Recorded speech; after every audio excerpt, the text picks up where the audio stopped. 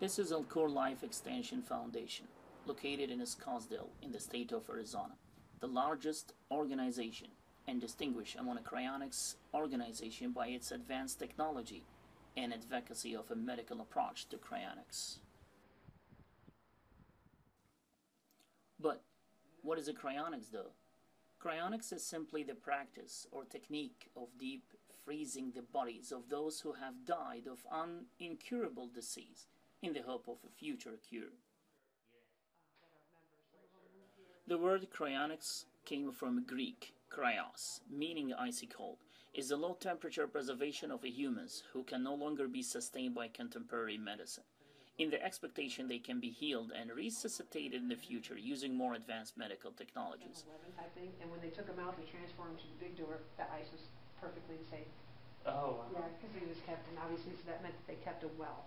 So, like, when you make something for the first time, sometimes you're like, oh, you know, like if you're sewing at something, you're like, oh, I kind of messed that up. Did you guys do all right with him? Yeah, he did okay. Or for an amateur cryopreservation, he came out okay. But if you see the doers, see how you got the smaller ones that aren't quite so shiny and then they go up? Yeah, I noticed they're different sizes. They're all different ages. Those smaller ones you see there are some of the first doers. And then as we go, the tech staff had improved the... We have a smaller doer which... Cryonics procedures should ideally begin within the first 1 or 2 minutes after the heart stops, and preferably within 15 minutes. Longer delays place a greater burden on future technology to reverse injury and restore the brain to a healthy state, and make it less likely that the correct original state can be determined. The whole process should be done within 9 hours before the body goes to its permanent place. Blood circulation and breathing are artificially restored, and a series of medications are administered to protect the brain from lack of oxygen. Rapid cooling also begins, which further protects the brain.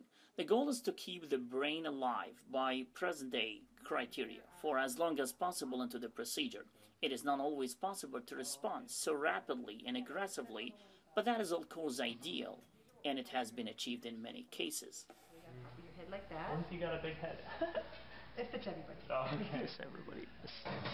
Somebody thought about that. We could put 2 on each cell, so think of it like a totem pole. There's like 10 in there. And then the whole body pod. Now, the idea of freezing people to 196 below 0 Fahrenheit and preserving their bodies to the future sounds science fiction, but who knows? We may be able one day to return dead to life again. It just sounds great to us as humans.